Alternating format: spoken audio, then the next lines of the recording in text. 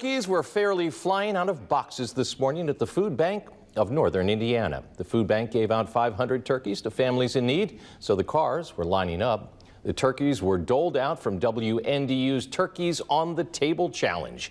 They went quickly, too. 300 of the juicy birds gone within the first 45 minutes. Among the volunteers was former Notre Dame women's basketball coach Muffet McGraw. And we've been coming for probably 20 years, but during COVID, I started some food drives on my own, just trying to reach out and help people in the community. I know there's so many people out there that want to help. Please call the food bank, come down, volunteer your time. Now, throughout this year's campaign, 7,500 turkeys will be put on tables.